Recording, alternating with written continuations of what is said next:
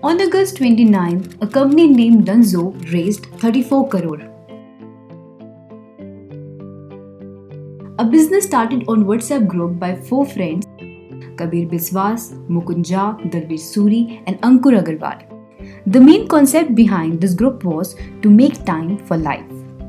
Later on, they gave this concept a name, Dunzo. From dropping a pencil to any electronic gadget, Dunzo delivered everything to your doorstep. So how Dunzo become a $1 billion company?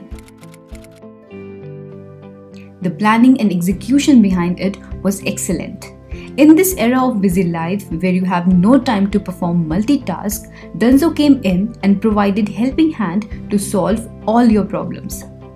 In a very short time, Dunzo had become India's first company who got funding from the giant Google, which was 34.56 crore. And it is a huge amount for a startup. Though there were many ups and downs, but the hard work for them paid off. Now Dunzo is one of the leading brands of India, with 1 lakh app installed and 1.2 lakh tasks performing every month. According to Economic Times, Dunzo raised 10.8 million.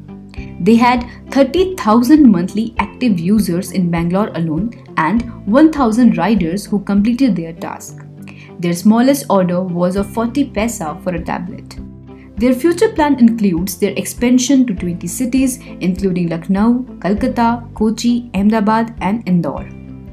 For more updates like this, stay tuned and don't forget to comment, like, share and subscribe.